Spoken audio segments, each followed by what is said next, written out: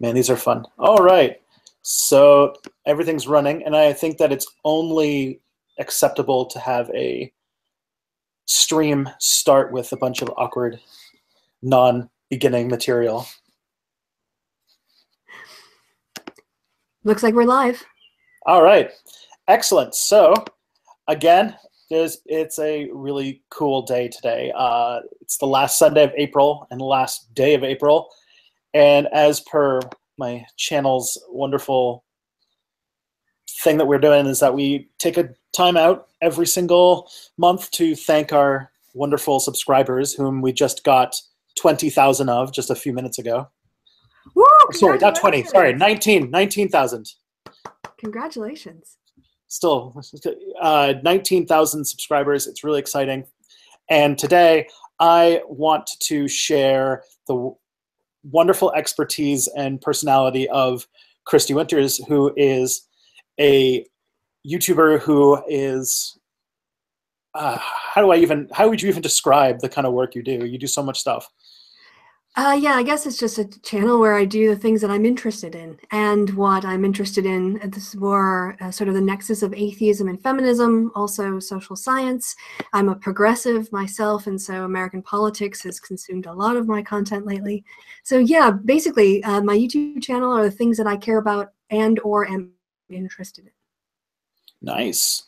And yeah, you are in the academic sphere, you're a political scientist and... That's true. Yes, I'm an actual political scientist. I have the title and the piece of paper and everything. And I'm also running a qualitative study in the UK. I have been since 2010 when I founded the study, where we're doing a cross series of elections. We're interviewing Britain's ordinary people to hear them talk about politics and what they care about, what they're paying attention to, what they think of the leaders, where they want to see their country going. And then we take that data and we prepare it in a way to make it easier for other social scientists or other sociologists or anybody else, historians maybe in 150 years, to use. And we deposit that in an archive to make it freely available. So yeah, I do social science. Nice. So we're getting is this a direct result of the writ being dropped last week, or is this beforehand? No, it was definitely a complete reaction to the snap election.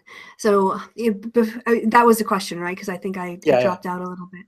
Right. So, in the last government, when they formed the coalition, the Conservatives and the Liberal Democrats in the UK created a bill called the Fixed Term Parliaments Act, and they decided, okay, we're not going to do these snap elections anymore unless something happens. We're going to plan them out and have them every 5 years.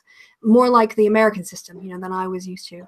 And I was really happy because I love doing my research. I'm really lucky that I get to research topics that I care about, but it was supposed to happen in 2020. So when it happened 2 years after it was literally in the last couple months that we've deposited our data from the last election. I was like, okay, good. Now I can start writing. Now I've done all my data collection and I've deposited it. I can now start writing up my research. No. So yeah, that's going to have to wait. Wow. So yeah, because this is going to be a weird election, I imagine, with it's the first post-apocalyptic election. So it's going to be who's going to be the first independent prime minister, the first non-European prime minister. And also it's the age of, ever since the last election, you had, I think, Corbyn take over the Labour Party, and that's probably a whole thing. And I imagine that the SNP has a pretty good strategy going on right now. That for everybody who's in the chat, SNP is the Scottish Separatist Party. So I forgot. I don't want to get into jargon, but yeah, it's going to be fascinating. And we had already decided, because of we did data collection after the referendum, the independence referendum, and we did then the election data collection, and then after the Brexit vote, we didn't get funding for Brexit, but several of our panelists agreed to be interviewed, and we had about an even division of Remainers and Leavers. So we have data on all of that. And we knew going into whatever the next election was going to be that our real core research question was going to be identity, because that was the thing that we wanted to really unpack a bit more and understand, Scottish notions of identity, and people who are British living in Scotland, people who are born in Scotland, do they consider themselves more Scottish than British or more British than Scottish? And then there's issues, like Welsh identity with the rise of Welsh language, and there's more of Plaid Cymru, which is the Welsh party, the party for the nation of Wales, isn't quite on par with like the SNP in terms of its dominance, but they still have a quite big adherence in Wales. So identity is definitely going to be the issue we're going to be trying to unpack when we listen to voters coming up in the next few weeks. Yeah, it's okay, yeah, there's a mouthful there, but you kind of hit on something that I find that's really interesting about nationalism in general. And it makes me think about how there's this like thing of people talking about like Brexit was a nationalist movement, and how Trump is like a nationalist movement, and Marine Le Pen is like one. But yet, like, if this is like your first taste of like, radical nationalist politics, it's really strange, because like I always associated nationalism in the last few decades with like leftist, but like left-leaning politics of like, the independence movements in the developing world, or movements like Nasserism, and in my own home country, the Quebecois independence movement, or even the Scottish independence movement is very much not like and it's interesting. So it's like, what you might know more than me. What's going on? What would separate, say, like a Brexit leaver type nationalist and say a Scottish nationalist? I think from what our data indicates from the people who participated, the people who were in favor of exiting really just they felt like their sovereignty had been transferred, that they wanted the ability to make local decisions. There were concerns about the rates of immigration. You hear it if you go to the UK. People love to moan about lots of things, including the weather, but also public transportation and increasingly housing. And there are all of these pressures. And part of one might say there's a lack of investment in the various things like infrastructure to meet that demand. So people end up getting squeezed. It is a small island. There's what, 63 million people living in Britain, and that feeling of being crushed. If you've lived anywhere around London, which is itself is like, well, last time I checked, 7 million people, you're constantly in like there are people everywhere. You can get the impression that everywhere is crowded because of immigration. And that's not necessarily the case, but it's an easy perception to have. So it's sort of that, look, it's our NHS, our taxes, we're doing this, we should take care of our own first, we should look to our own country before Europe. And so it's pretty much just a position of, in my opinion, of values of where do you distribute your resources. And of course, there was the bus that was going around saying, hey, the money that we send to Europe, we could be spending that money on healthcare. And even though it wasn't an accurate statement, it's a compelling one. So that was the side, trying to just sort of generally, like, there were a lot of individuals who had a lot of different perspectives, but concern about immigration and population growth and those things definitely came up in our focus groups. On the Remainer side, I think there are people who they tended to be people who are more outward and globalist in their attitudes. So they saw integration as a positive. They saw like the movement of people and things as a benefit, that you get to bring in the best people, and then also Britons can go and get jobs in other parts of Europe where maybe they wouldn't have the opportunity there. And it was just less of a concern about the things that the people who articulated their Remain views. And so they felt like immigration wasn't such a problem. They felt like there were other ways to deal with the strains on the NHS or on public transportation than leaving the EU. And they didn't have that kind of concern about sovereignty and moving keeping power in Parliament. I mean, that too, I mean, that notion, if you go to Scotland, you talk about it's really important to keep power at Westminster, and they're like, you know, we should be leaving. Some people would be like, well, you know, you can make the same argument on the Scottish level that we're not getting the sovereignty that we want, and they're making decisions and imposing them on us, and we want our freedom as well. So it's a slightly, you know, slippery slope argument when you start going that way. But generally, it's a conflict of values that underpins most political dilemmas or disagreements, and this was no different. Yeah, it almost seems like a nationalism as like a political movement always seems to be more of a why than a what.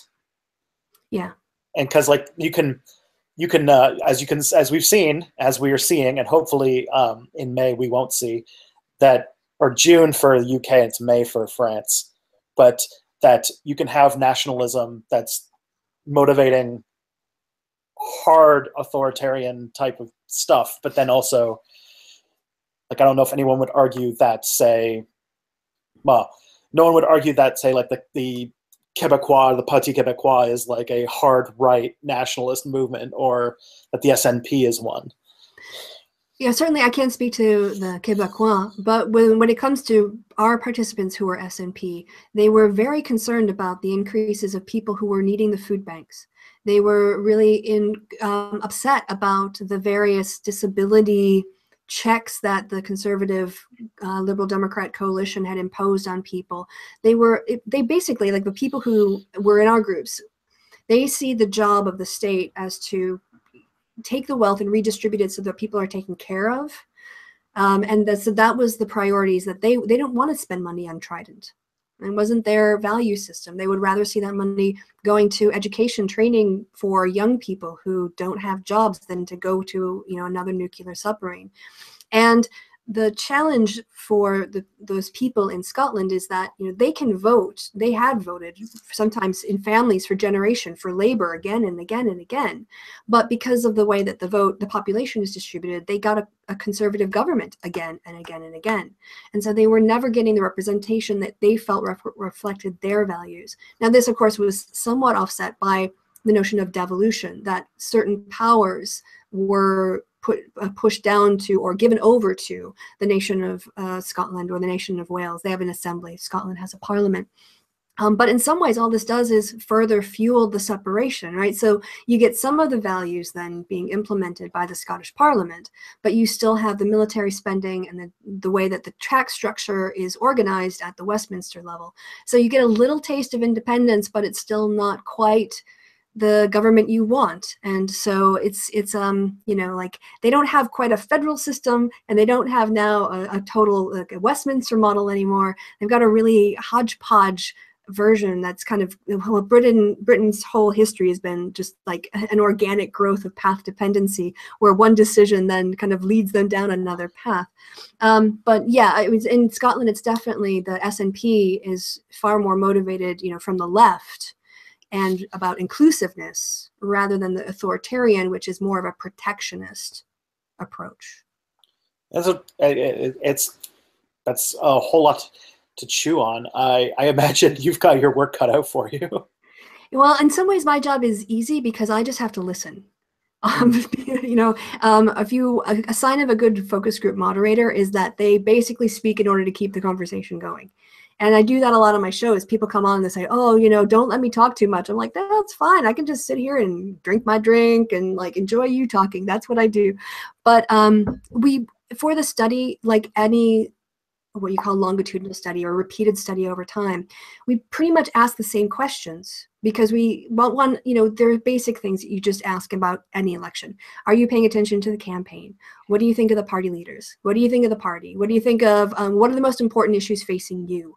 What are the dynamics in your constituency, you know, that might influence how you will vote? How can you best express, you know, what you want to see happen through your vote? And we also did stuff on the debates.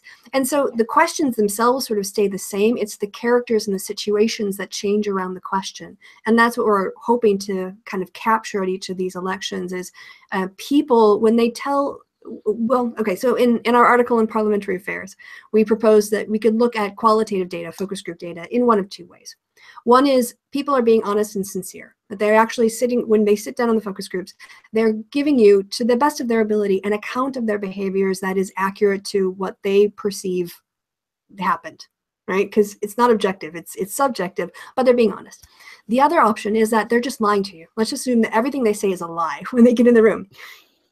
Even if they're lying to your face, they still have to draw on a set of common social norms and customs and languages and practices that everybody understands. Right? So if you came into, you want to tell a story about how you won at poker and it was a complete lie, you're not going to talk about getting blackjack in a poker game because everyone will know that you're talking crap, right? So even if they're lying, they still have to work within the British political culture and discourse. And so they'll have to draw on certain norms and values within that discourse to make sense of it. So even if you don't take their comments as being truthful, they're still working within that British politics world, and they're creating those stories with those values. So we can understand how people express or relate those things and then compare them. I generally think that, you know, our focus groups, our participants are anonymous and their information is confidential. And after like 30 minutes, because we do turn taking, so everyone has an opportunity, and we also say, look, anyone, you're not here to, you know, to have a debate. It's fine if you disagree. If there's someone you disagree with, don't look at them, look at me and tell me what you disagree with, because we don't want to increase, you know, we don't want people to feel bad for saying something. And what we find is that, you know, people do express very sincere opinions, and actually in the post-election groups, there were several people who had been Labour voters. One particular gentleman I'm thinking of was on disability, and he had been on disability because of his illness for a while, and he was really concerned about what was going to happen to him in the next election and got sort of choked up about facing that fear. Another woman in a different group, also a Labour supporter, she knew that if the government went to the Conservatives in 2015, she'd probably lose her job. So she came to the focus group and got a little bit upset because she was now worried about how she was going to deal with the fact that, how am I going to prepare if this happens? So, you know, there's a lot of sincerity that comes through in the stories, and people feel that these focus groups are a place where if they say something, they're going to be heard. And also it's going to be recorded and put down into the archive. So that's going to be data that will be there for other people to research. So they know that what they're saying is making a contribution.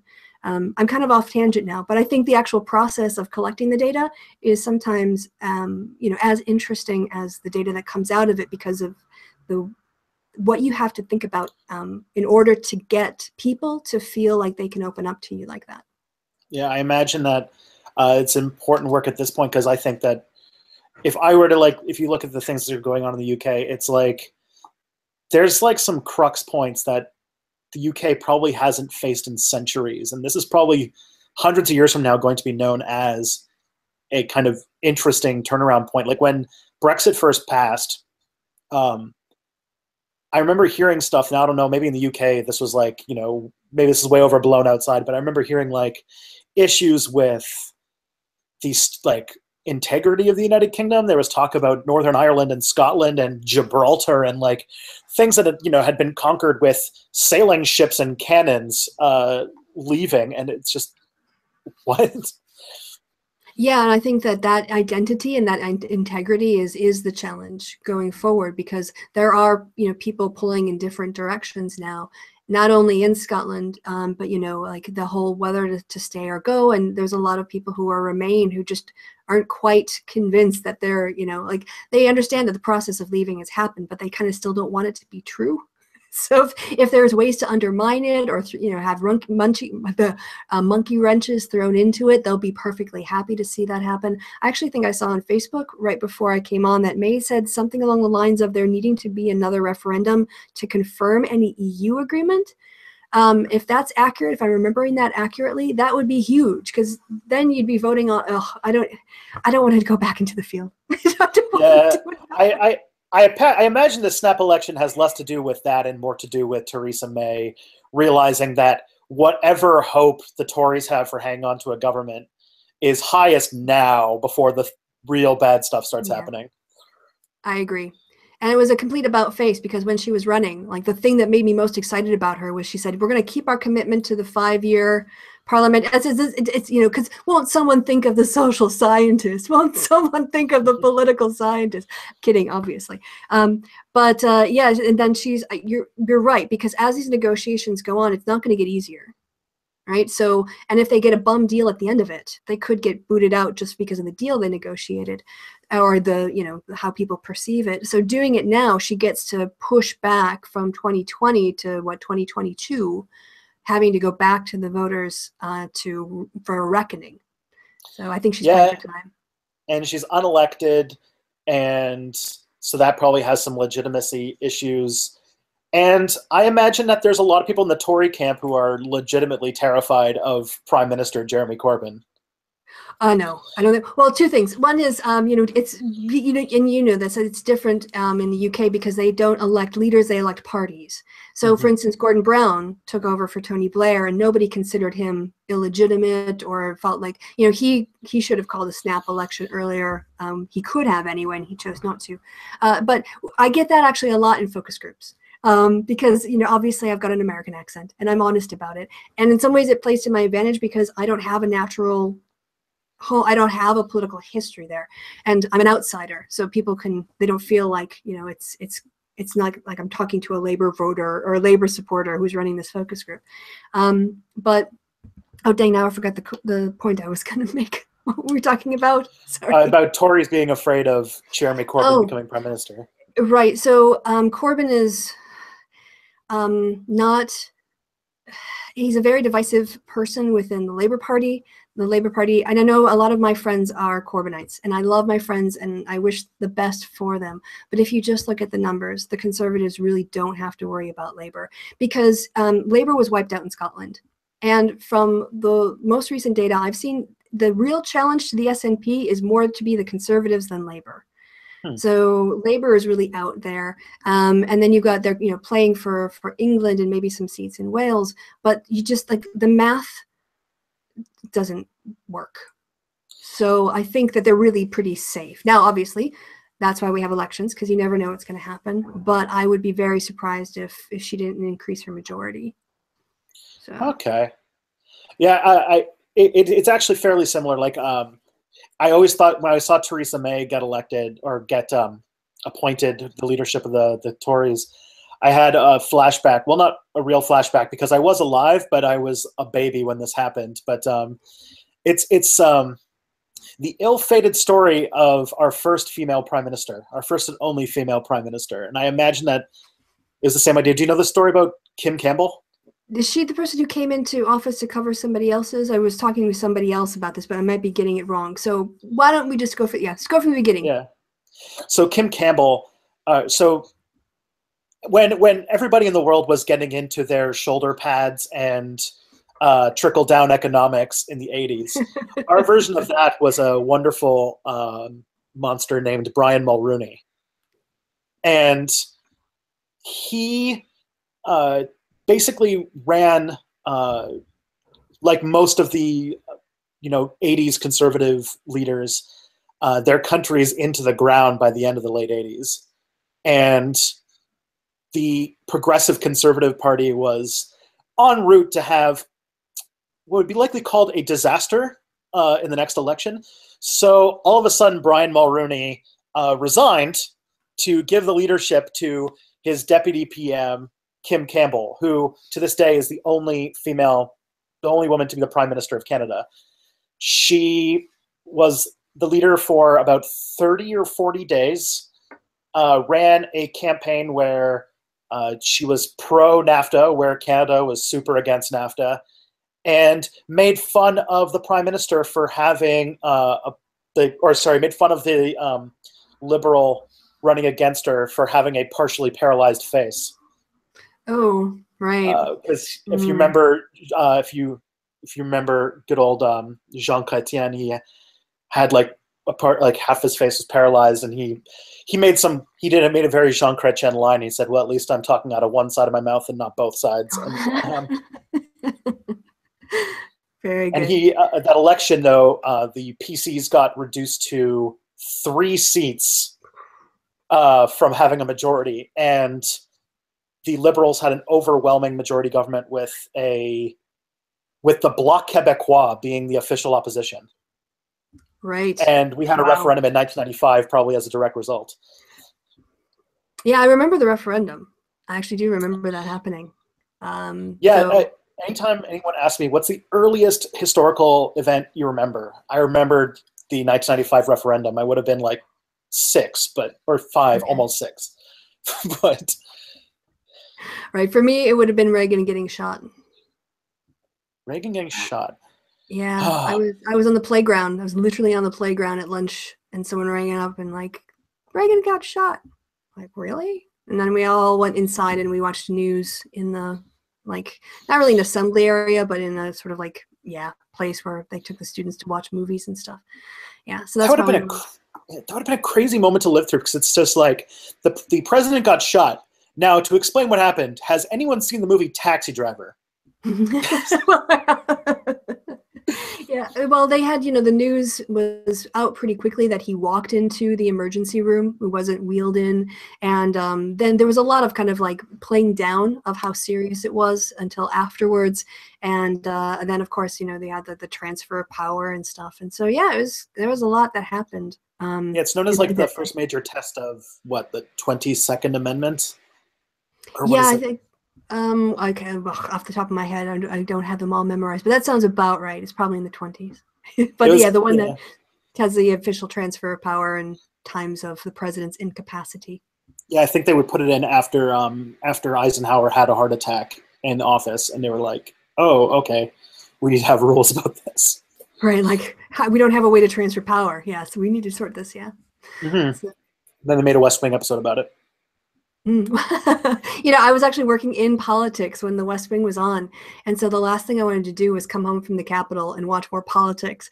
But I'm probably far enough away from it now to go back and watch it. But all my friends rave about the West Wing. I was like, I couldn't do it, so I should go back. And you also mentioned some stuff about what was it? There's like problems with the way that devolution and everything works, or with the kind of electoral structure with representation, because we were just dealing with that here too. Yes, so Britain, the states as well are first past the post, or winner takes all is the American way of saying it. And so, you get people, you end up getting basically like it tends to go to a two-party system. If you have first past the post, then you tend to get a two-party system. They called it a 2.5-party system, but generally the seat distribution, for a while it was favoring Labor when they could actually get elected, but at the moment, it's not just like the seat distribution, it's the fact, I think, that the SNP just did so well in Scotland. They swept, I think, all but 3 constituencies, and they ended up with over 50 people. And you got the power of incumbency, and it's also only been 2 years, so Labour hasn't had a big chance to clean up its reputation. There were a lot of people in our focus groups, men and women from different cities, who said, my family's been Labour, I voted Labour, but this time I'm voting for SNP because I think we need a Scottish voice in Westminster. There's one, the first past the post thing, which leads to two-party systems, and then there's also the drawing of the boundaries for the constituencies. But then there's this sort of new undercurrent of parties that are popping, taking power in ways that they haven't before. Yeah, it's strange because it's happening here too. And I think that maybe for like Americans watching this is like a little bit more difficult to understand that there's really big issue. Like, the winner take all elections in America are not great, but at least at least every election is like a 41-50 or 49-51 election there in a lot of cases. When like here we have 5 political parties who have seats, and I think that we've had situations like the worst situation we ever had, and this was where we had a call for proportional representation after the 2011 election, where we got a majority government out of 39% of the popular vote. Well, and yes, sometimes the Conservatives give about that much, and yet they get the full majority of Parliament because of the seat distribution. Yeah. And so people feel like their vote doesn't count, You know, so whereas with the party system, like you guys have, if you form coalitions, there's a better chance of your policies actually, you know, getting into a government than if it's a yes/no choice. Oh, it's even better than that, because what happened here is that the Conservatives have run a really good PR campaign to sow toxicity over the concept of a coalition government. Oh, right. So Because they know that, yeah, because they went Canada's got a outright split power. left. Yeah.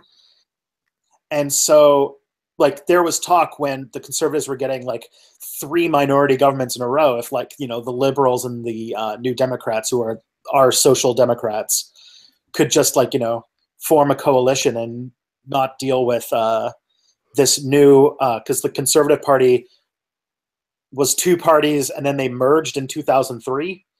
We had a progressive Conservative Party that basically died in that election I was talking to you about. And then, like, a more radical right-wing kind of prairie-focused party, like an Alberta-focused party that loves oil and tar sands and Alberta and oil. And Okay. they merged, and that's what Stephen Harper came out of. Right. He was actually part of that party. The Alliance was their name. Okay. I don't know. I don't know why I'm just like deciding that Canadian political history has to be the thing I want to talk about. It's the politics that I know the best, I guess. But well, no, that makes sense. You talk about what you know, right? And that makes sense. Yeah. But yeah, the toxicity towards coalition governments, and then also the precipitous, or not, the meteoric rise of our Green Party, which has about, when did that start really taking off? in the 2000s, in the Audis. Okay. They have 1 seat because the leader of the party, who got to go to the debates a few elections ago, she runs an extremely locally focused campaign in Vancouver and has her 1 seat, and that's like the one Green Party seat. But they get like 10% of the national vote and get 1 seat, and that's a bit messed up.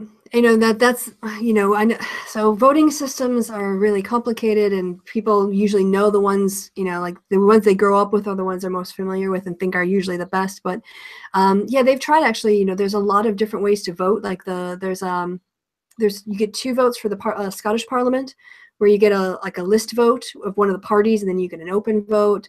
And they have, you know, like different order preferences in the London mayor voting. And of course, people when they were in the EU, when you had British elections for the EU, you get then like various ways of ranking. And I have to say, if you ever want to see like an unfathomable way of calculating votes and seats, just look at any EU election. It is crazy. Like the first time I was in Britain for an actual EU vote, where they were sending their representatives to Brussels, and they have this complicated math formula. Like if you get so many votes, then you automatically get the first thing, and then there's like a division, and it's so complicated. But a lot of people, at least in the UK, like the idea of PR. Because especially when we heard from UKIP voters who were upset that over in 2015, about 4 million people cast votes for UKIP across the country, but they only got 1 seat. mm-hmm. Yeah, so a similar situation, and that seems very, to them, you know, they have a case about democracy and representation. So every system is flawed, but some, you know, produce more, you know, all of them produce outcomes because it's created by human beings that ends up with contention. But yeah, there are better ways than first past the post. There are also way more complicated ways that I would not recommend. Yeah, I mean, like when you hear about like the Byzantine system they have in like New Zealand, or the best system obviously is where you take every state or province and give them one for every representative and senator, and then you elect a group of people that you don't know about to go a month after the election to one place where they then get to vote if they choose to follow the state that they want to go with. And then if that's a tie, then you get the Senate to vote for the vice president. And that system. Yeah, that's a really well thought out system. Yeah, I remembered, I think I was just watching one of your videos earlier this week, and you were talking about John Oliver. And I just remember the last episode of that being like, man, isn't it weird when the presidential election actually has like makes sense in some way? Right. Imagine that. Like the people who do the two top candidates go forward and then you get to choose. Like, yeah, yes. And, you know, there's voting in the States is, well, first it's just the ability to get access to the ballot. Voter suppression is an issue that I don't know is, I'm sure it happens in other places too, but certainly as an American, voter suppression and people being, having obstacles put in their way to get to the ballot boxes itself is a problem. But then, yeah, there are just basic things that we could, I mean, okay, I'm just going to say this. I would personally like to see Democrats elected with the agenda to pass like a new federal voting act that would regulate federal elections, right? Because in the Constitution, it sets the date that the election will be held. And like the first Tuesday after the first Monday of the month kind of thing. So Congress does have the power to set its own election schedule. I would like to see uniform federal elections held on like weekends instead of, that might take a constitutional amendment, but weekends rather than on a Tuesday, Saturday and Sunday. I would also like to see 6 weeks of early absentee voting and basically a uniform way of registering to vote and also securing the vote so that, you know, people, even though voting fraud's not a problem, but where if people show up with proof of residency, you know, their gas bill or their phone bill or their mobile bill now, that as long as they're registered, that's sufficient. And if they have voter ID, they can do same day registration. And I think that should be the same across all the states. I think the states could still have like their own primary systems and decide how the lists go and everything else. But I would like to see, at least on the federal level, because you couldn't really do it at the states, really protecting the vote and making it uniform and with the goal of it being accessible. That to me would be a really big, important reform. That'd be great. Yeah, I was the electoral stories or the voter suppression stories in America are so strange because, like, I remembered we passed an electoral reform system that was basic, or like there was like an attempt to do some voter suppression with the Tory government from 2011 to 2015, or as like any Canadian now referred to as like the dark times. But one of the things they try to do, and this is like a thing that they try to get rid of that in America would be unthinkable, which was having vouching as your ID. So if you don't have any form of ID, but you do have proof of residence, you can get somebody who knows you to vouch for you and say, this is the guy. And when they try to get rid of that, because it would be unfair towards people who don't have IDs, specifically Native Canadians who live in extremely rural areas who can't just like go home and pick up their card and come back because they might have driven like 3 hours to a polling station. Yeah. But still, like I remembered I moved in the last election and didn't tell them and didn't register and was able to register and vote at the polls on the election day. Yeah, and you know, I mean, if you look at the actual cases of voter fraud, in-person voter fraud is incredibly rare. And I also, in Wisconsin, the law's probably changed now because we've had Republicans running it and they've been working to change the law. But when I was at university, it was the same thing where you could have, there was a place on the form where it was, if someone was vouching for your identity, they had to print their name and then give their signature, and they had to live in that district. So that was the other thing. Like if you were at the polling booth and someone came up and you're like, hey, Fred, how you doing? How you doing? Okay, Fred, let me see your ID. Oh, I forgot to bring it. I didn't bring anything with me. Like, well, Bill, can you vouch for Fred? Yeah, I can vouch for Fred. You know, so you couldn't just be a random person off the street vouching for you. It had to be somebody who lived in the same voting district. But yeah, that was on the form that you could do that. And again, you don't have election outcomes being turned on in-person voter fraud. It just doesn't happen. Yeah. And I mean, America has 1/3 of a billion people. Like, you're not going to, no one's going to be able to and also every state runs its own elections. There's so many different systems. Like, you would have to be a mastermind to undermine do it systematically. Like, yeah. Like, if you wanted to rig an election, we already learned how to do it. And that is get in, which is basically social engineering. Start sowing dissent online, and or the and other, also, what they do, like in Texas, is that if you have a concealed carry permit, that is sufficient to prove your ID to vote. But if you're a college student, your student ID with your picture on it, even though it's issued by the university, which is a state agency or a state institution, isn't considered legal ID to vote. They take away souls to the polls on Sunday voting, so that African Americans who normally use that as their traditional get out the vote day can no longer do that. They put more polling places, in rural areas than they do in urban ones, so that there are longer lines and fewer resources. So it's these kind of Jim Crow laws that get, I'm gonna get on a rant here. So there's not that on this thing, that's because I didn't understand a lot of the American system when I was following. 2016 is probably the election I followed the most in depth.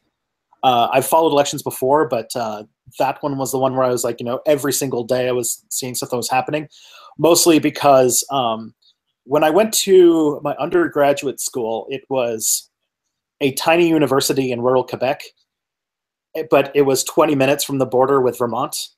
And due to a certain filibuster that happened in 2010, I've developed a crush on a certain politician, a certain senator from Vermont. And so I was really following along with that. Yeah. Well, I just remembered that there was stuff that came up, and this is not in the government system. This is the primary caucusing system, where there was stuff like coin flips deciding delegates, and really, really long lines in places like Arizona, and a lot of stuff, to the point where some people sued. But I know in America people sue a lot, so I don't know if that's a thing. Yeah, that's true. Yeah. So in that, I mean, that's all right. And part of the problem is that it is local county clerks who have limited budgets.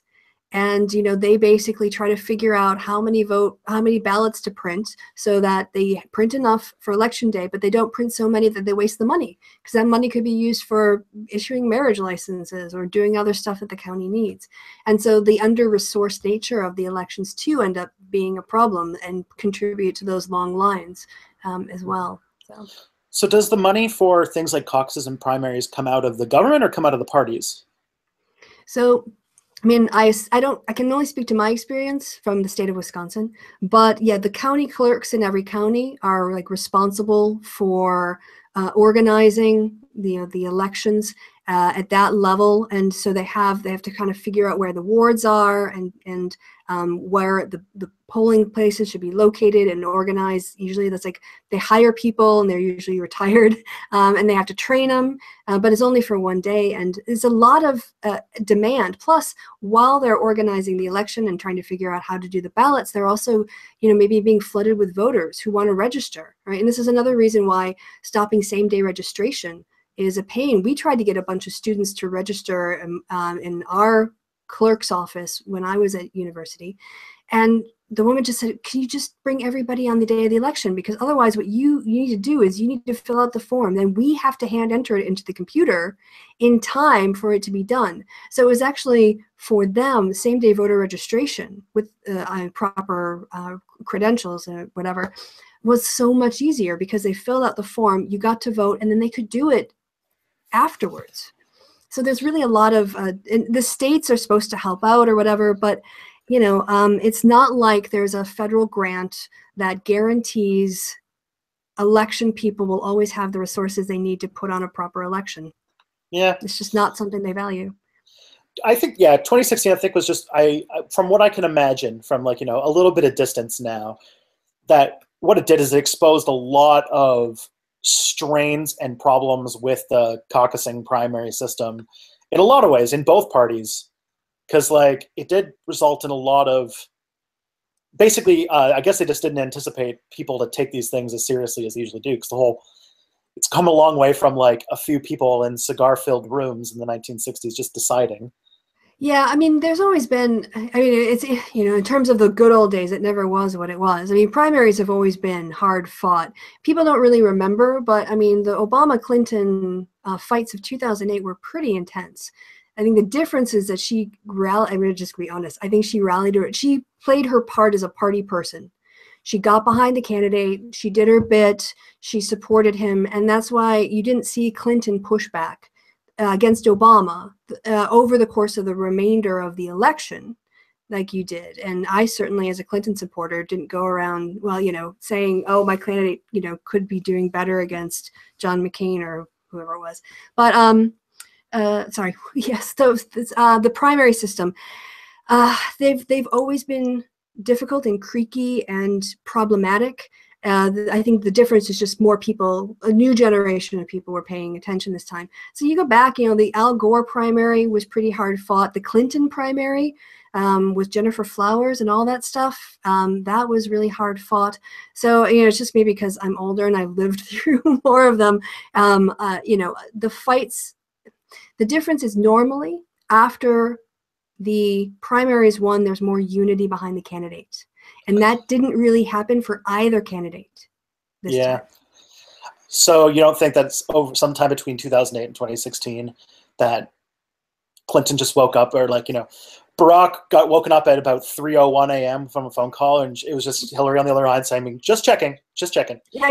That, again, the 3 a.m. phone call, and there's actually, I used it to kind of, I can't remember for what reason. It was I think it was to show intertextuality, with the way that we use other cues in the culture to convey information. And if you don't know what that means, you won't understand what the person is trying to convey. And to illustrate this, I had a clip of Barack Obama, and he was talking about, oh, Hillary, she's saying nasty things about me, and that's, it's okay. That's what she's running her campaign, but you just gotta, and then he just he does the dirt off your shoulders from the song, and the crowd goes crazy, and the British kids didn't get it at all. So I didn't explain the hip hop song, but I mean, that was very much a generational thing. If you knew what he was doing when he was rubbing, or dusting the dirt off his shoulders, he was making that reference for his audience.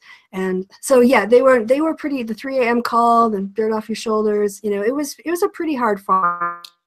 I do remember that one, actually. I was partially paying attention for that one. I would think I was 19 around there. And so, but I do remember, I'd hoped to, I'm reading Shattered, and I was hoping to have it done by the time we had this live stream, but then I got distracted. Do you plan on reading that, or is that something that you're interested in? I don't know Shattered. What's that? So Shattered is this, it's this new book. It came out, I think, 2 weeks ago, and it's about, it's basically a report of a whole bunch of stuff from people in the Clinton campaign, and it was all people who talked to these two journalists on the record saying that they would never, don't publish our names and don't say anything until after the election, and then they would talk. And they got a really big discussion about how everything was from the inside, and how there was a lot of factionalism and stuff that was really interesting. I haven't dug through it too much, but I thought it was an interesting piece of journalism. I read the books after the 2012 campaign. The Politico guys, Mark Halpern and John Heilman, did a book, and then I think Jonathan Alter did a book. I have to say, I was really disappointed with all of them, because as a political scientist and someone who loves elections, it was more like the gossip of stuff rather than an analysis of the polling and the news of the day and the coverage. And I just felt, I understand that they want to turn these books around really fast and get them out, but it feels like they just do a diary on the road.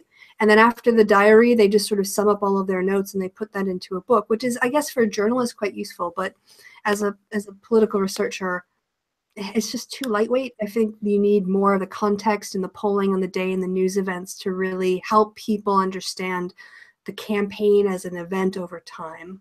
So, but that's just my preference. There'll be lots of people. There'll be plenty of dissertation on the 2016 election. I guarantee. I imagine there's a lot of people just cutting it up from the inside, because I think there were a lot of surprises that people are just like, how does that work? And how can we use that in the future? Yeah, well, don't forget that what was the movie where what's her name played Sarah Palin, Game Changer. changer came right out of that kind of coverage of the McCain campaign. Yeah. And when McCain and Palin ran. There's definitely going to be some more looking back at Sarah Palin. Yeah, let's not go back to Sarah Palin. Let's keep Sarah Palin in the past where she belongs. She's fine there. She had her moment. She had her 15 minutes. Let's move on. Yeah, she really tried. I just remembered, like, she really tried to capitalize on it. She, like, left her job and wrote a book. The book was awful. She got a Fox News job. Tried a network. Yeah, and I was just like, oh. She had some kind of like pay-per-view network. Mm-hmm. It was strange. And I also remember, like, then started stuff coming up, like, that her husband was, like, an Alaskan separatist, and, like, which, you know, all power to you, Alaska. Snowmobile. I remember that about him. Todd. Wasn't it Todd Palin? I don't know. Also, her kids all had weird names. Yes. Sorry, you're like, things are getting a little breaky uppy again. Park face and yeah, a little. There's a difference in the force. It's all right. I think it's stabled out. All right. So to change gears a little bit, I remembered a little while back some videos you were making, and one of the ones that I remember really well was that you were going to run this whole series on historical Jesus. You were like making this video from the airport as you were going to go home and face your family for Christmas and everything. So what happened? Where'd it go? So what happened was a lot of drama. Gosh, I ended up taking some time to defend myself against false charges that were made against me.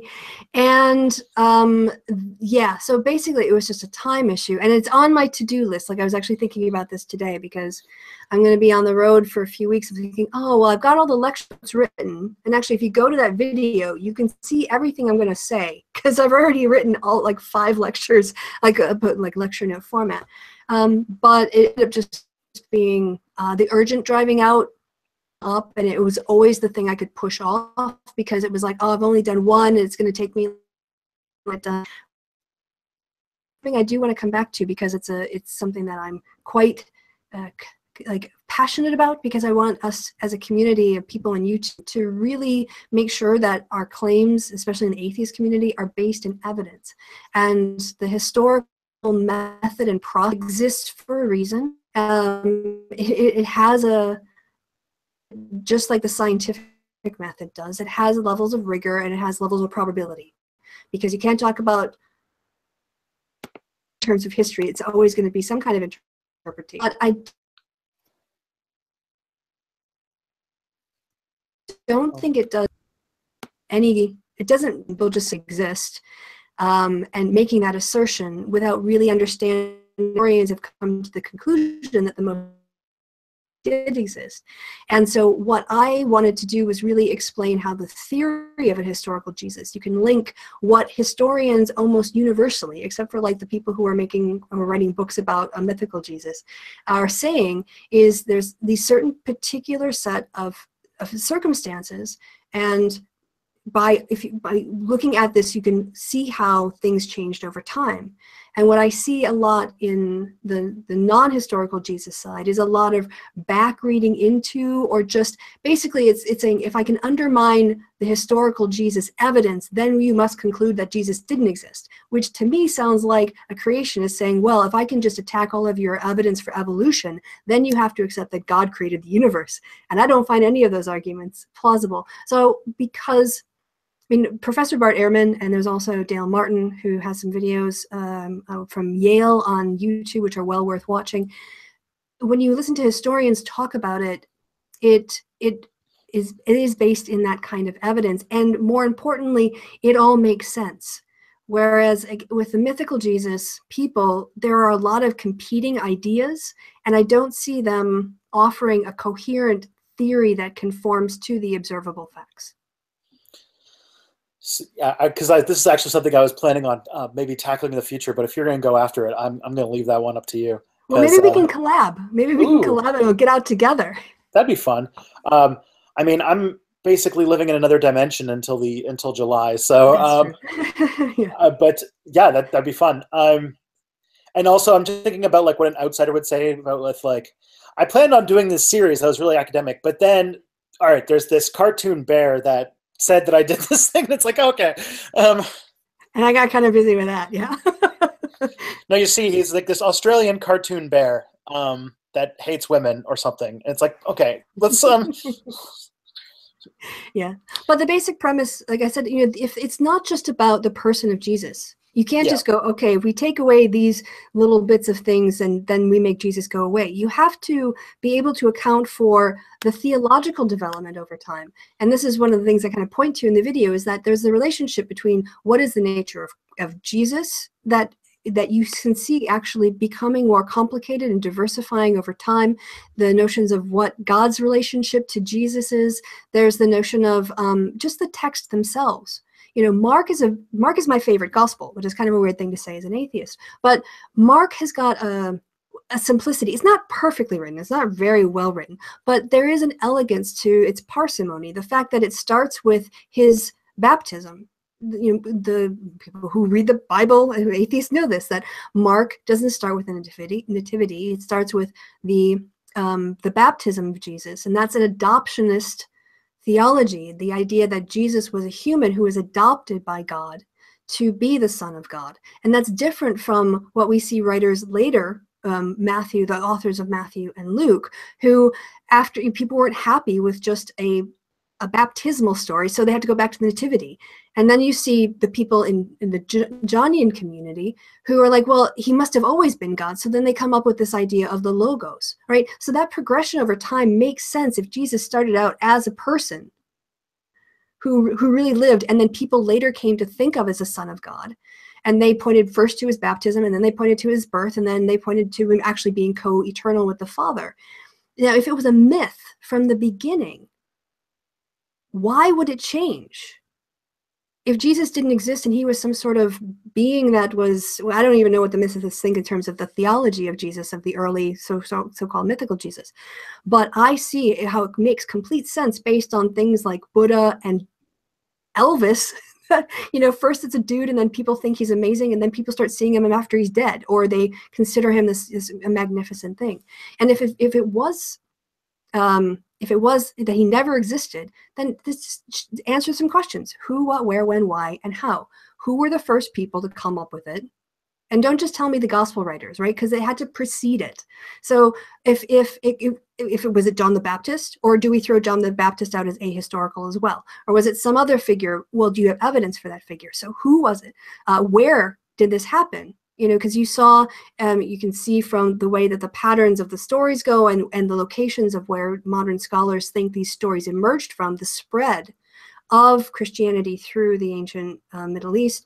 And then, you know, what precisely was the first ideas about what was the mythical Jesus? We see in Q a sayings gospel, if you accept Q, which I do, because you can infer Q from both Matthew and Luke if you subtract Mark.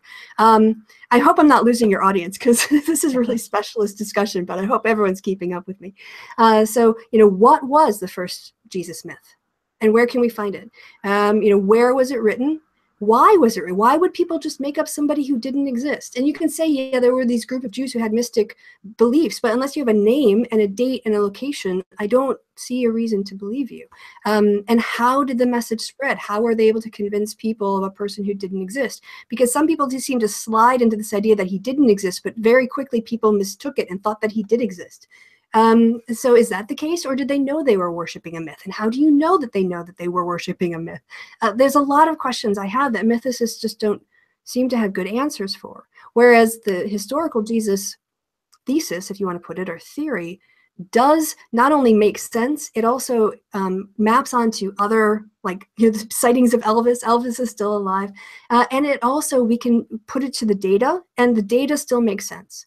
So the observable data are the data we have, especially as historians. You can't throw away data. You can't just throw away Matthew or Mark, or throw away this piece or that piece, because it's all you have. You have to make it, the theory has to fit the data. The data does not fit the theory. So I'm just going to get off my soapbox now. Yeah, no, you know, you're hitting on a lot of stuff that has to do with with how historians work and such, because like one of the things that comes up fairly often as historians, more as people who do older stuff than the stuff I do, is that there's different types of data collection methods. Like, there's random sampling, and there's one with historians, which is you take anything because there's so little left that you have to deal with it. And like, there are historians who study a period of about a century long where they have half or maybe a quarter of a piece of paper as the entirety of the evidence they have for this period. And they've done a lot with it. Mm-hmm. And so you can't, when it comes to something that happened, I think it's between 1900 and 2000 years ago, there's a lot of like, we overestimate how much we know about that period and how much we know about what's going on. And you can't just like dismiss contemporary text, even if it is 100 years old, given that this is stuff that happened thousands of years ago, is super useful. Yeah, exactly. You can't throw out the baby with the bathwater and then go, oh, well, I guess we just have to conclude he didn't exist. That's not how rigorous academic research goes. Yeah. And I tip my caps to historians because there's so much less.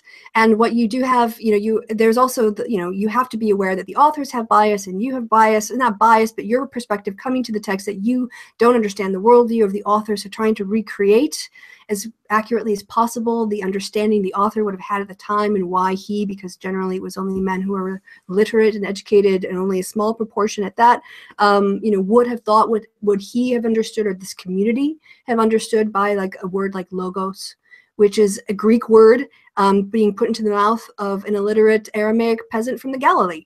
So it gets, it stops being about, in that case, about the historical Jesus for the Jonean community, and becomes about what Jesus represents to them, what he's become to them. So I imagine it comes from a place of like, because I've been there, everyone's, when they first became an atheist, became like a firebrand person who thinks that, if you disprove Jesus's existence, somehow there won't be Christians anymore. And it's like, right.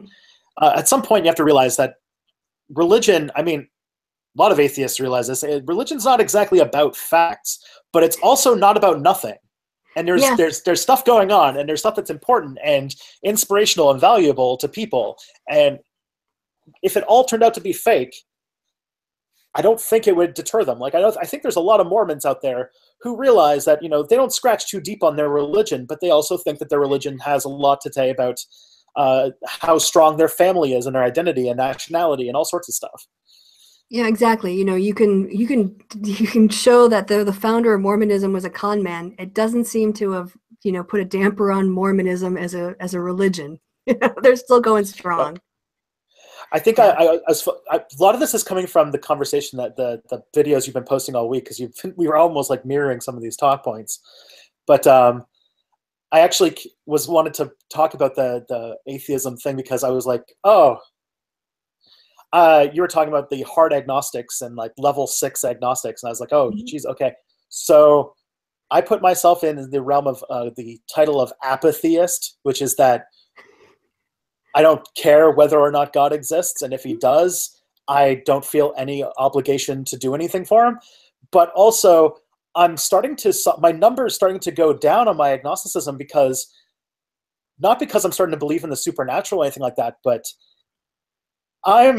if to me, if a God exists, it's probably a grad student and we're a computer simulation. And that's actually becoming less and less unlikely, which is crazy.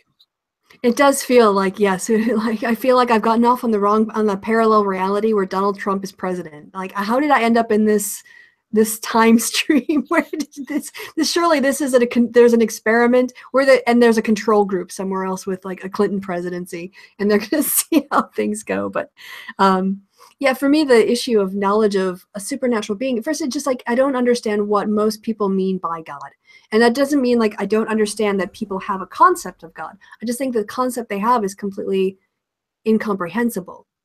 and they hold a lot of contradictory opinions about it in ways that it couldn't exist. For instance, the idea that God is somehow perfect and unchanging, but also became a human being and died, and then went back up to like flew back in the sky. And like, how does God change if he becomes a human? And so it seems more of the issue of the possibility of the being they describe existing is impossible. Not that gods could exist. Yeah. I mean, but I also don't fault them for it. I'm sure I believe things that are unrealistic and crazy too. It's just that I don't dictate policy based on it, I guess. And this is the real issue, right? I mean, I think it's more about when people want you to follow their religion. That's where the lines are. If everyone's religion was a private thing, we didn't have theocracies, we didn't have people trying to legislate their morality, then who cares what you think? But it's when your beliefs start to inform the power of the state and how the state treats other citizens. That's actually, I think, the real problem. Mm-hmm. But I feel like that's just like, because like I was around during like atheism day, like the YouTube atheism days of your like 2007 and 8 and such. And I remembered what it was like. And I remembered being into that stuff mostly because I was like 18, 19 years old. And that's how you are when you're 18 or 19 years old. But now, now I'm going to be 30 next year. And it's like, all right, I can't do that. I can't be as much of a zealot. I don't know how, like, I can't imagine what kind of weird psychological places people like Richard Dawkins are, who are like pushing, I think he's in his 60s or 70s. Yeah. Probably in the 70s, and yet still is like, the edgelord atheist who are mostly like 18, 19 years old. I don't know how he does it. Yeah, it's Dawkins certainly holds a special place in a lot of atheist communities. I was actually at a conference in Switzerland that is looking at non-belief and unbelief. And there was a lot of qualitative research because you just don't have enough atheists in most countries to do a proper survey.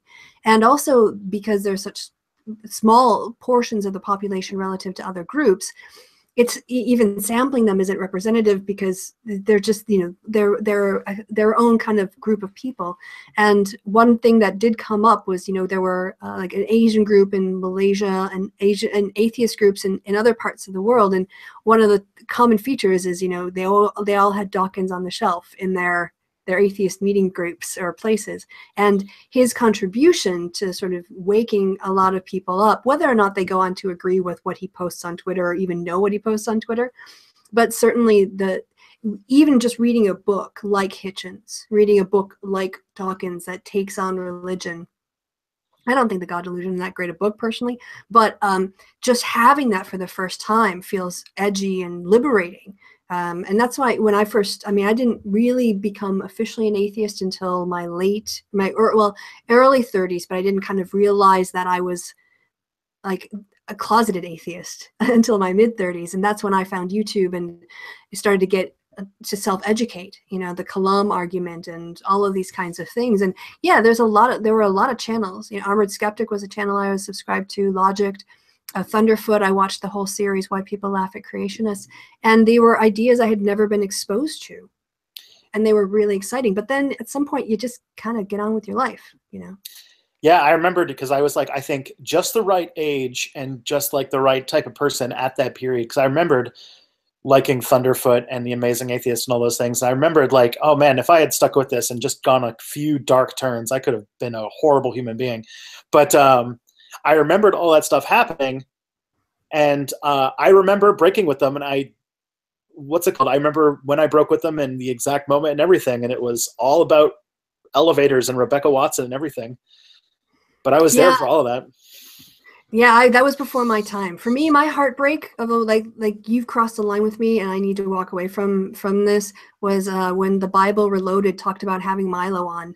And I just went, you guys can do your show, but I can't be your patron anymore because that guy is just like beyond the pale. And this was about a year and a half before his I should correct myself, his comments about having sex with underage kids were hit the big time. But, you know, that was something that within like the feminist YouTube community, people had done videos on it, you know, Kevin Logan and SJW 101. And so, yeah, I mean, I knew he was a total scumbag. I'm like, how could you even sit down with a guy who would do these kinds of things? But yeah, that was that. I mean, I wish Jake and Hugo all the best. I just couldn't give them any more of my money after that. So. Yeah, I walked away after all fallout with, like, when they had those skeptic conventions and they turned into complete shit shows, and when treating Rebecca Watson like a person apparently was too tall an order, I just walked away, and I was just like, all right, I'm done with like skepticism and being like, you know, having atheism as a core part of my identity or anything like that. And I still am not too into that stuff. But then I came back mostly because of the stuff that you and Kevin are doing. And I was just like, holy shit, this movement has gone nuts. Like, I don't remember Thunderfoot talking anything about social issues. And then I come back and that's literally all he is now. And I was just like, what happened? What happened to all these people? Why did they start going crazy? Yeah, and the thing that was depressing to me is, you know, I still do it when I can from time to time, but there is a really important nexus between atheism and feminism. And it's not just about beating up on Islam. Okay, it's got to be a broader critique than that. But there are really interesting points to be made about how women are presented in the Bible and what kind of messages that sends boys and girls and men and women, and where are we getting our values from if not from the Bible, right? If we say we're atheists and we reject all that supernatural stuff, well, all that patriarchy and stuff came along with it. Are we really self-reflecting on those kind of gender roles? And over time, you know, like there's a whole lot of things that we could actually use to, like, the woman on the most recent episode of Feminist Talk Back, where we talked about the Mormon blogger who was challenging other white women to have match or beat her 6 babies in order to prevent like the white genocide. And I was just like, you know, you're just treating women like breeding machines. This whole idea of, you know, we need to have more, and there's good conversations to be had there if we weren't just kind of, unfortunately, having to deal with really pointless conversations that end up taking up a lot of time. I have 2 points to that. One, does that Mormon mom blogger have like an address that you can like mail gifts to? If so, somebody is getting a paperback version of The Handmaid's Tale. Second of all, condoms. Yeah. Second of all, yeah, I mean, there's a lot of really cool stuff to pick apart when it comes to supernatural beliefs and patriarchy and feminism. But then, yeah, you can't get to that. You can't get to 102 because every time you have that discussion, you'll get a 28-minute video response from the skeptical sharpener or something. And yeah, I'm dealing with like one point that I made, or, you know, chopping it up, or someone else. Yeah, so I think, you know, it does seem to me that there's a lot of stuff happening on the right, the political right, in the YouTube atheist community, and it's with Trump being in power, and, you know, with May, and hopefully not Le Pen in France, hopefully not Le Pen, but it's harder to just be oppositional when it's your people in power. And I'm starting to see more fragmentation there. I'm hoping that's going to kind of create some space, to be honest, for people who do want to explore these kinds of issues to deal with it a bit more. But yeah, I mean, I think I agree. I think there's some fascinating nexus, and especially, as you say, with spirituality and the role of gender roles in Western Europe and how those have been formed over time as a result of being Christian. Whereas if we had been, you know, in a more pagan situation, you know, what would been how might that have been different? So, you want to talk about masculinity. Christianity's got nothing on like the Roman Empire. Oh yeah, that's true. And then, you know, you can bring in the whole idea of Nietzsche and the slave morality. You know, the powerful, what is good for society? Is it values that go to power and construction, and you know, domination, or is it being meek and submissive and being a slave and living for the next life? And yeah, there's some really good conversations we could be having. Well, I'm glad that you do that sometimes. That's why I like. I mean, I follow a bunch of you guys on on it. And I think Will's told you once in a while that like I'm the person who's like listening to the 3-hour live stream. You're the one. Just sitting there, just handing you fistfuls of watch time while I'm working on something because like there's a handful of people that I think I started with Kevin and then I kind of spiraled out from him. I like Kevin because he's basically like the leftist id of the YouTube community. Yeah. He's just like, I'm pissed off. I want to hear someone get pissed off for me, and that's him. And you have the talk show, and then I tried getting into, gosh, what's his name? He's the big one, the famousest one, the one who vlogs every single day. Oh, Steve Shives. Yeah, I liked him for a while, then I just kind of fell out of love. I don't know. No, I have nothing against him. I didn't do anything weird. It just there are things by Steve I watch all the time, and the things I don't even pay. Like his wrestling show. I don't think I've ever sat through an entire episode of his wrestling things. So yeah. Yeah, and then the one I'm liking very much lately, and I know that you and him had a bit of a back and forth lately. He got a little grumpy. It's a New Zealander. He's a Kiwi guy. Tim, yes, Tim Blake. On that, I will actually do a special announcement for your viewers and your viewers only. Tomorrow morning, my time, Tim and I are going to have a hangout and talk about Bernie Sanders and the future of the Democratic Party. Damn, I got to watch that. Watch for that. As someone who was, I think 2016 made us all a little crazy in one way or another.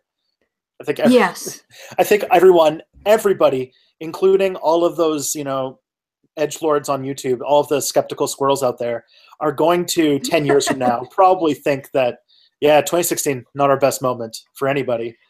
Yeah, there's a lot of frustration. There was a lot of frustration, I think, in 2016. A lot of anger on, plenty of anger to go around, basically, I think. Yeah, that would be a fair assessment. Yeah. But we're going to hopefully talk about. Hope that Tim and you have a good time. Yeah, I'm basically going to try to get him to convince me why, like, Bernie Sanders is a solution, the Democratic, but he's not the candidate the party needs, but he's not the candidate the party wants, but he's the candidate they need. Is that the Batman line? I think I'm trying to make Barney. Okay. It was also actually kind of drifted into how it should have ended Superheroes or Super Friends Cafe Batman rather than the Christian Bale Batman, but because I'm Batman. Oh man, yeah, it's.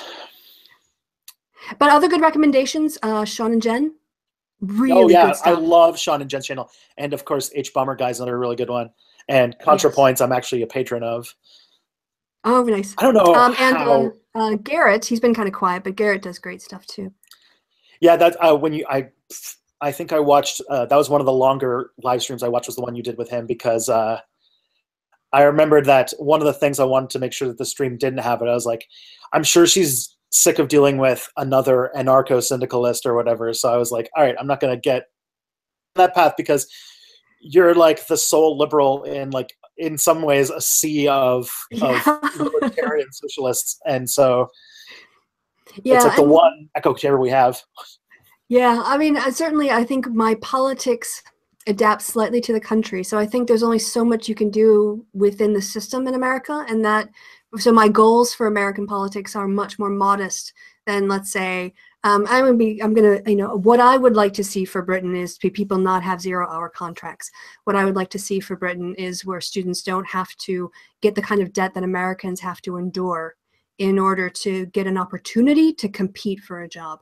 I would like to see a Britain where people who are disabled aren't made to take tests to prove they have a disability in a massive government contract that actually could have been much better spent. I mean, so the kind of politics that I would favor also really depend on the country. So I can't see America realistically having the kinds of policies that you get in some social democratic countries in Europe, because they're just not there yet. Like the system is built to prevent that kind of thing. So I'm a much more of a gradualist and a pragmatist in a very American philosophical tradition of pragmatism on American politics. But I think I'm far more left wing on European politics because I can be.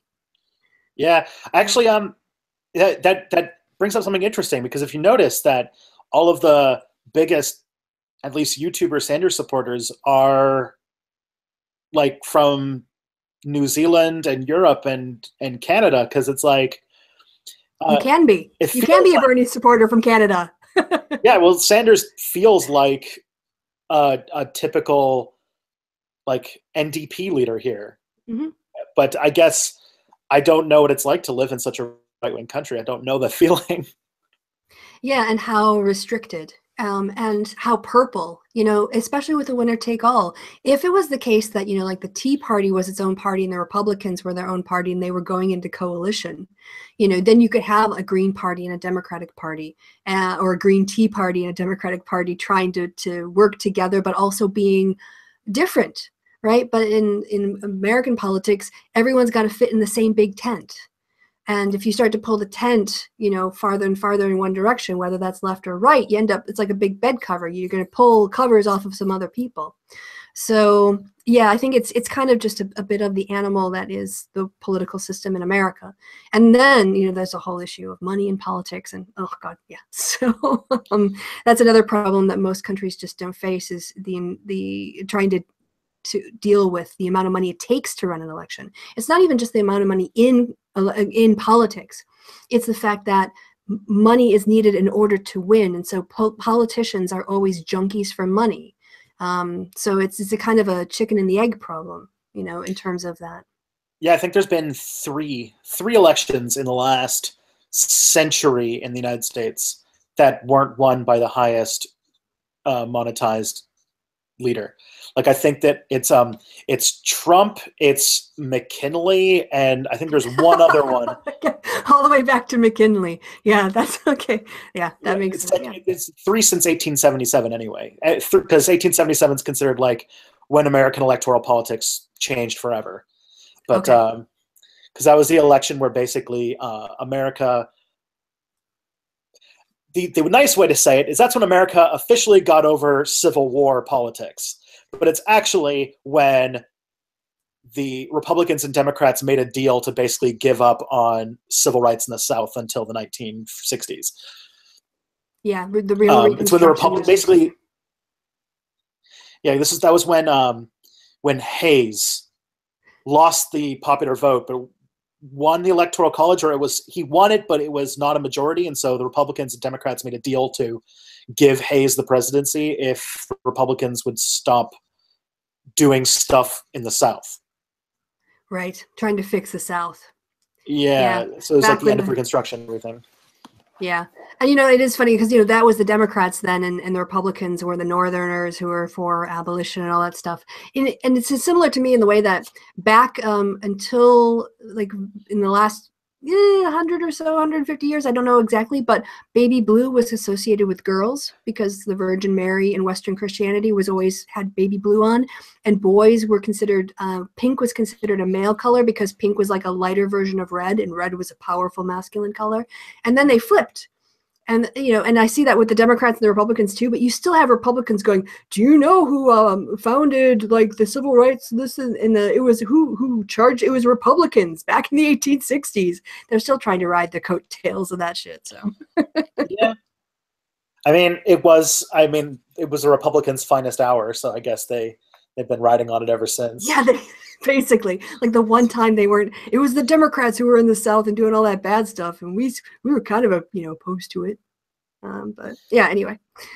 Despite that, all the really old Republican politicians right now were Democrats in their youth and crossed the aisle in the 60s and stuff. Yeah, and then you look at the party. It's like the magnets and the polls, switching. That happened. But yeah. Yep. Yeah, you can go through that whole thing. I know exactly what those elections were like. It was 1912 and 1968, and yeah. I'm pretty much go back to the two big ones. Yeah, I will defer to your presidential historical knowledge in this instance, certainly, because basically for me it starts with Jimmy Carter. Well, Nixon technically, when I was born, was about to get kicked out of office, but really Carter was the president. And the Iranian crisis, actually, before Reagan getting shot, I remember the Iranian hostage crisis. Oh, okay.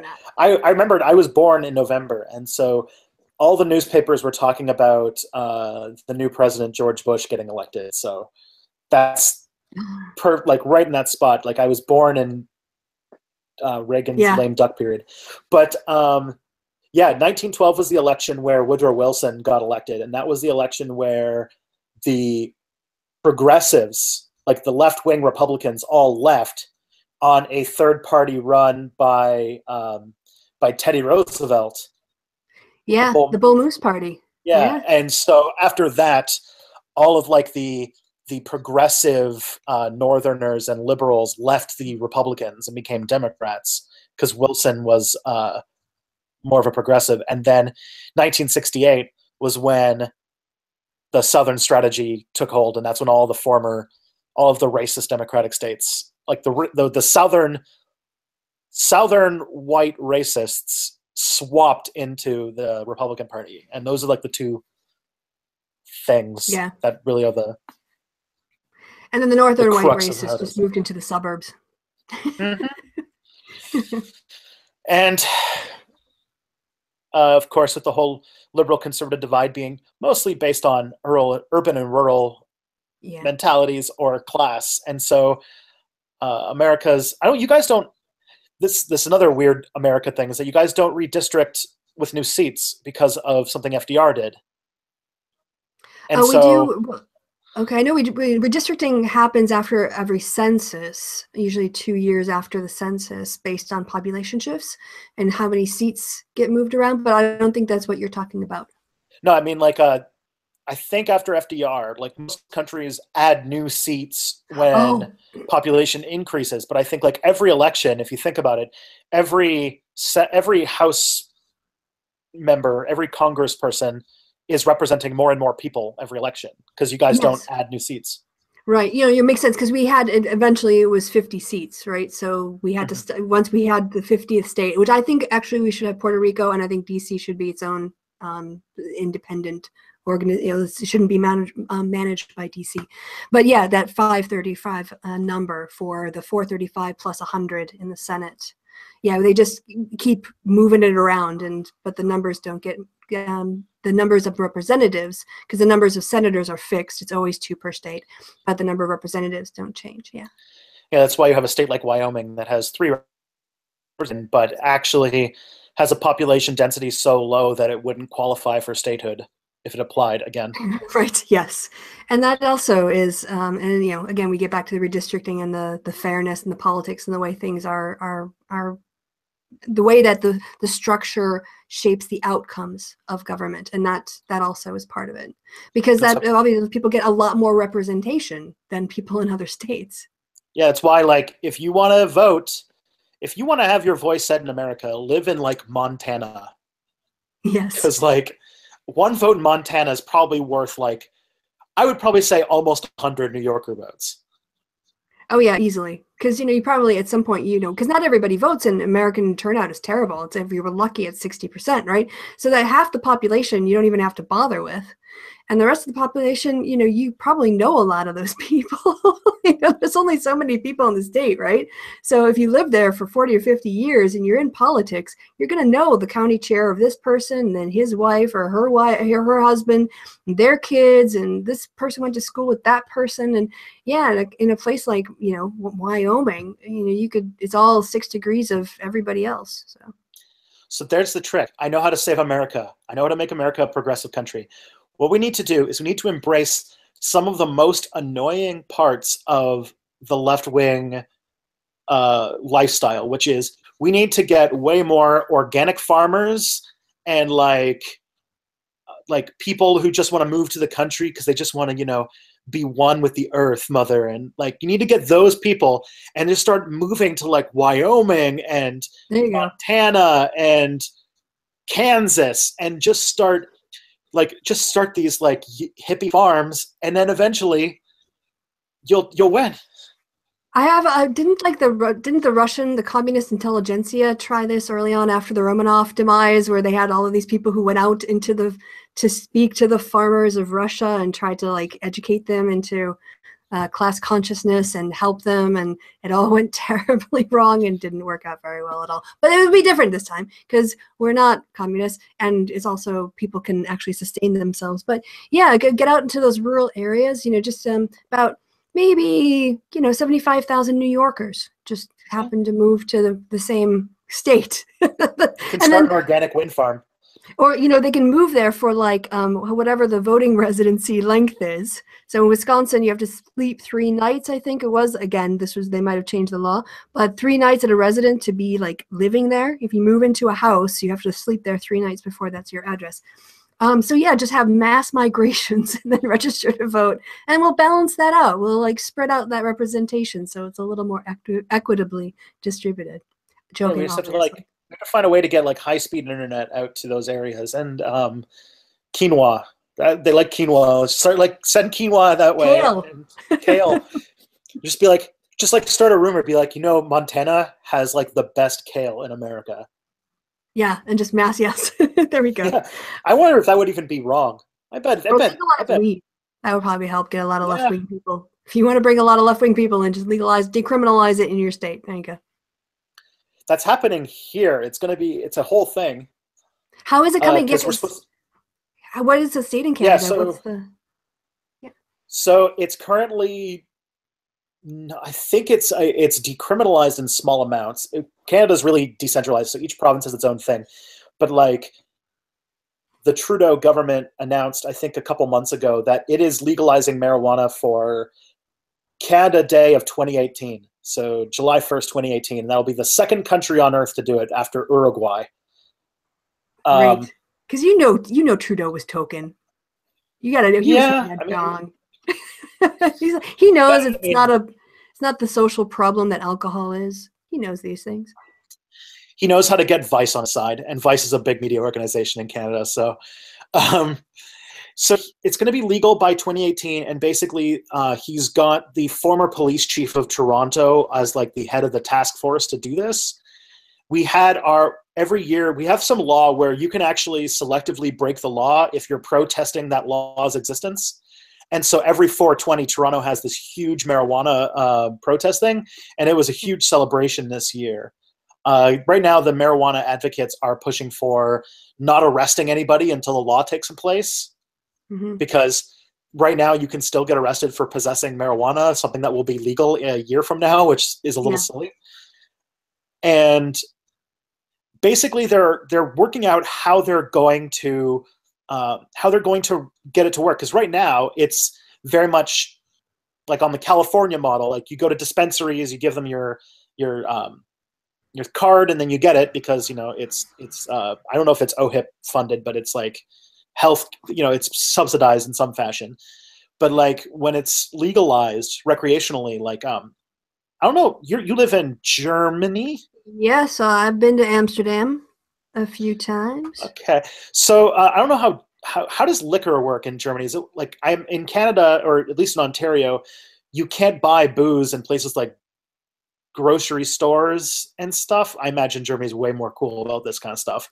Yeah, so you can buy beer and wine at 16 and hard alcohol at 18. And basically, I don't think that I'm trying to think if there's a time limit on it. And, I've been out to a carnival, and you wander into a kiosk and you grab a nice German beer out of the fridge, and it costs you about €1.50 or less. And then they have bottle openers at the register. So once you've paid for it, you can just pop the top and throw your cap away and then walk out drinking it. I don't think that there's a time, so yeah, I know what you mean, like dry states and times, and certain stores can't sell it after 9 o'clock and all that kind of stuff. I've never had a problem buying booze in Germany. Guess I'll put it that way. I imagine that, because Germany is a beautiful place.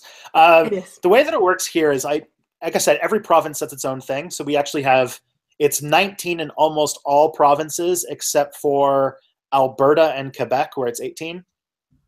And most of those places, because for some reason we decided to use our sin taxes to pay for the healthcare system, so alcohol and cigarettes are very expensive here compared to other countries.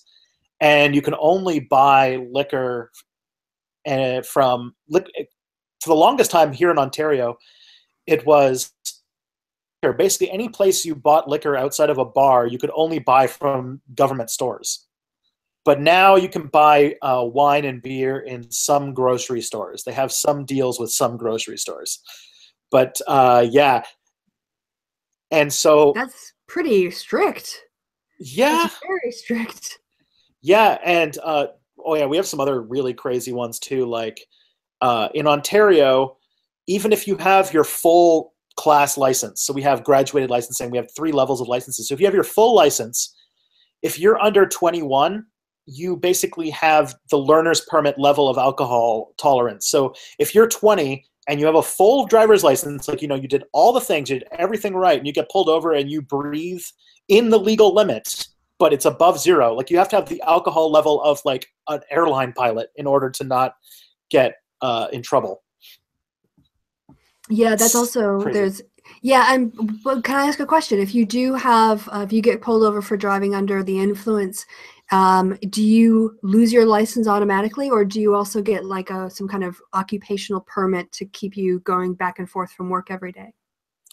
I don't know. I think we have some sort of demerit point system where like you can actually get like points taken off of your license, and if you get so many, they take it away. I think it might be different. The severity of it depends upon how much you blow over and whether or not you destroy something. Like, right. But there's also like it's different in different places, because there's a whole joke in this country about how, you know, in Ontario, if you drink and fall asleep at the wheel, you'll crash and die. But if you drink and fall asleep at the wheel in Saskatchewan, you'll wake up the next morning and you'll be out of gas. And so I think there's a lot of, Canada's a really weird country on that sense. But so they're trying to figure out how marijuana is going to be legalized and what it's going to mean. And Ontario, as you can probably tell, seems to write its laws like it's an actuary rather than like an actual like legal system. Right. And so, because they can justify a law saying, well, it's going to reduce alcohol-related fatalities by like 2.3%, and therefore we should pass it. It's like, okay. Hey, whatever it takes, you know, if that makes it happen. So it's pushed with a mandate. There's 2 mandates. One, they are heavily developing a marijuana breathalyzer test so that you can get a DUI for driving while high. Yeah, fair enough. And they're also working really heavily on they have a bunch of like these random laws that I assume are just in place to make old people feel less scared. So it's like you can grow your own marijuana, but you can't have more than 4 plants, and they can't be over 1 meter tall. And okay, your marijuana plant cannot be taller than this in order to stay on this ride. Yeah, and so like I'm just imagining the police walking around with meter sticks, just being like, that plant like trim that too tall. And then marijuana is going to probably be like one of the major features is we're probably going to tax it, because I think projected marijuana taxes are the reason why Ontario passed its first balanced budget in like an age and a half. They passed a balanced budget for the first time since like 1996, and it includes a pilot program for universal basic income and a complete subsidy for medication for kids under 24.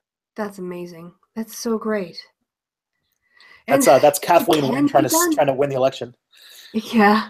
Well, the thing is, it's just about redistributing the resources in a way to, you know, have a particular impact. And you can take those resources and hand them over to corporations and go, hey, here's some more money. Hope you create some jobs with this.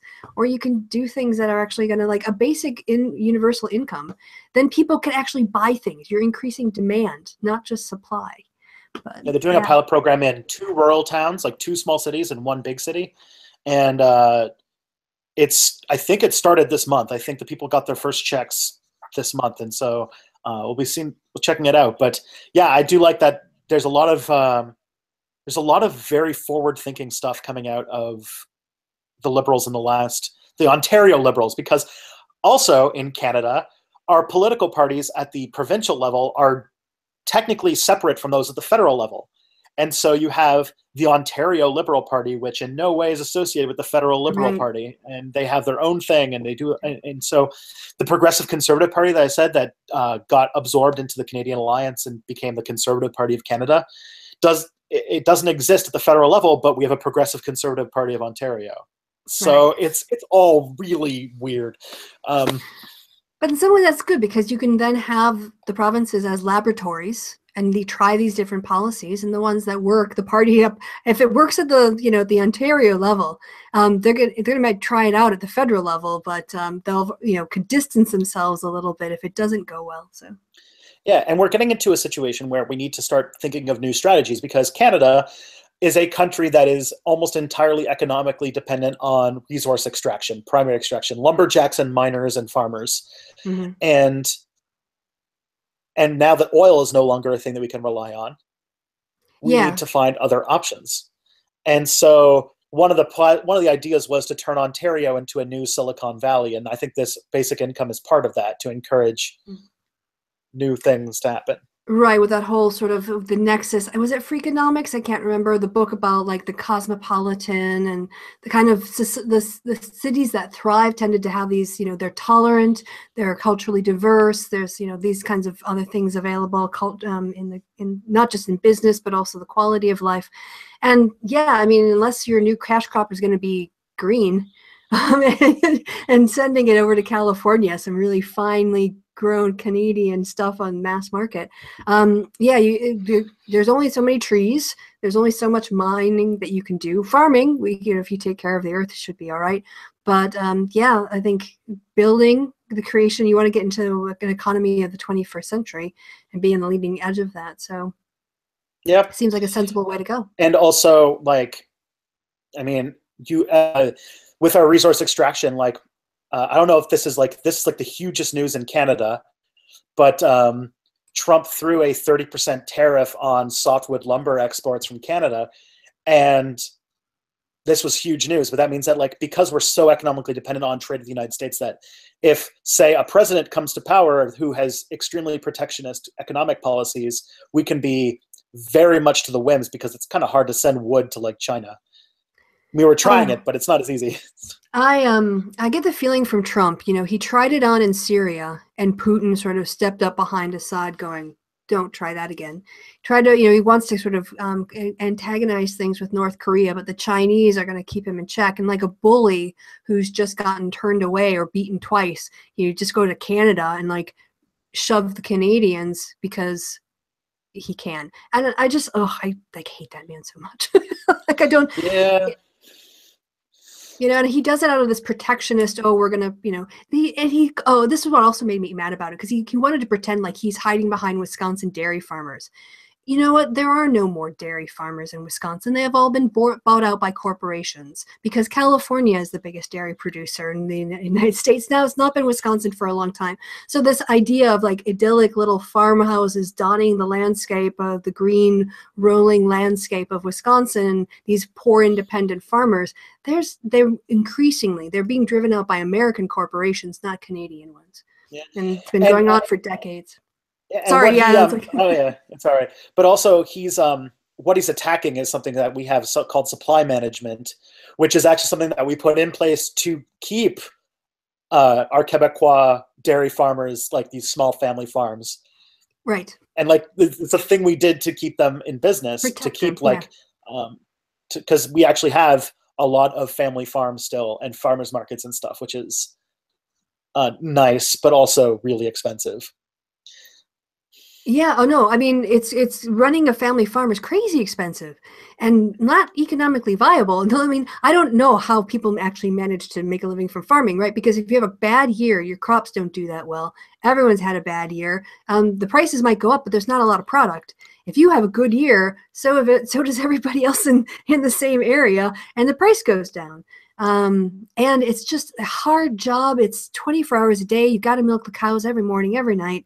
There's never a day off, you know, and my grandfather was a farmer, and he gave it to my uncle, and my uncle couldn't make a go of it. And my grandfather, basically none of his kids wanted to take up farming because it sucks. You know, it's just hard work, and there's no health care, and there's no retirement plan, and there's no paid vacation. And so he ended up like doing stuff in order to make it a corporation and leasing out the land to another group of people who do want to farm, but it's like a corporation farming. So yeah, I mean, you guys did the right thing. You protected your family farms. and we didn't. Yeah, but it is expensive. It does cost us a lot. Like we basically do say we're going to buy all your milk, whether there's demand for it or not, and like we'll buy milk and literally pour it down the drain in order to keep, like, it's kind of like triple A programs like from the Depression, and it just kind of kept going. We also in Saskatchewan, which is one of our most rural provinces. It's like just north of Montana and North Dakota, and it has a population of 1 million people, and it's like twice the size. It's like basically the size of both Dakota. Their solution is basically communist, because this province was actually settled in the early 20th century, so it's really, really young. And they just have all farmers and then a wheat board, and it's a government organization that buys all of the wheat of the entire province and sells it on the international market for them. It's like, holy, like, okay. Yeah, it's not, capitalism is not the only way. There are other solutions, and this is, you mentioned a little bit about America is divided by class, but I think every other country in the world is far more class conscious than the States. The whole idea that, yeah, you do have to make an effort to protect vulnerable people, or like in this case, if you want an industry to thrive, then how do you make it work for everybody, not just make it cutthroat and who can do it at the cheapest cost and for the greatest profit and the lowest wages with the fewest benefits. Especially for things, because like there's things that the free market just flat out, that like has been exemplified over and over again, the free market just doesn't work for. And it's a handful of things. It's food and healthcare and like, I imagine prisons, like roads, water, utilities, I think in some ways, but definitely prisons and roads don't work as capitalist-based systems. Yeah. I think I've been feeling like we got off coal at some point in the recent past as well, which is nice. Yeah, I mean, I was also actually just today thinking, because I've got I bought one of those crappy, not crappy because it's, solar light, but just because it was really inexpensive. One of those solar battery things that you put in your garden plants, and then it'll kind of light it up a little bit, which as it gets darker, it's kind of nice because then I don't have to turn on the lights if I've got the little glow from the solar powered, lighting or whatever. But it doesn't last for crap. And I just thought if we had put as much money into solar research that we put into coal, think what the battery power could be now. Although our bad sin is that we can do no coal because of our resources, because Northern Ontario is where like almost all of the uranium in North America comes from, and we have Niagara Falls. What about wind farms? Are those becoming increasingly popular, or have they always been in Canada? They've started to pop up in the last decade. Around here, if you get about maybe 90 minutes out of town, there's like this is a city that is surrounded by basically nothing until you get to like Detroit on one side and Buffalo on the other. And like the GTA, like the Toronto area in another direction. And so this city, you get about 90 minutes out from here until the border with Detroit is windmills. And in Saskatchewan, which is like, Saskatchewan looks like it could be drawn with a ruler, both from space and on the ground. And it has, my mom's from Saskatchewan, so I go there a lot. That's why I talk about it so much. But they have like, some wind company has bought up like one corner of every acre of every farmer's land. And so you can see like every acre for like until the horizon, there's windmills going. And so it's starting to become a big thing. We have a big one in Toronto too, which I think was more just like a statement rather than something that can actually work. But we don't have. Yeah, I know that I'm seeing them more and more. I was in Scotland for a conference in the earlier part of the month, and I took a drive it just ended up saving me time to take a taxi to the airport rather than to try to get all the public transportation. But as a consequence, I got a lovely view of their new Amazon warehouse, this massive new warehouse that they're building to process Amazon products in Scotland. But also I kind of like noticed quite a few wind farms, and some people find them an eyesore. I'm sure people used to find telephone lines an eyesore as well. I still do.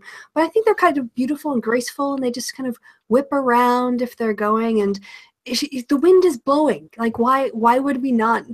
Why, it's there. It's like the sun. Like, why wouldn't we take advantage of it? It's there. Like, yeah. Scotland's got to get on top of it, get on top of wind, because solar is just not going to happen there. No, you need the wind. Yeah, you're not going to get, no. If you've got solar batteries in Scotland, you're basically the most hopeful person, the least realistic one alive. Yeah. It's not always so bad, but. Yeah, but I looked at actually my wife, who is American, but we were talking about what Ontario's energy mix was, and then I realized it was almost it's like 52% nuclear, and I was like, oh, cool. I forgot that all the uranium is up in the Canadian Shield. Yeah. And so. Yeah, the Germans are moving more and more away from nuclear. I think there was, after Fukushima, the disaster, there was a real big push, because the Green Party is a bit more big here, to move off of nuclear energy. So I think they have a long-term plan to get off of that, or shut that down. And they're huge into green energy. So yeah. But France went all in. France is like something like 80+% nuclear. Yes, they went on the opposite direction. They went on the glowing direction. Yeah. So we'll see. There's two different versions of energy policy. We'll see which one wins out as the more sensible one in the long term. So. I've had so much fun that I didn't realize it's 10 to 11. Yeah, I imagine you've had a long day. You've been talking with patrons. This is your second hangout of the day. This was so fun, though. We should do this again, and not in within 3 or 4 months, definitely. As soon as how about after the election? I'll come out and I can talk to you a little bit about what's happening. Yeah, that would be perfect, because I'll be in the field until after June 8th, and then I will need 10 days to recover, and then I'll probably be able to talk again. But and then that's July time is going to be when you'll be able to come up and think about other things in your life besides writing, right?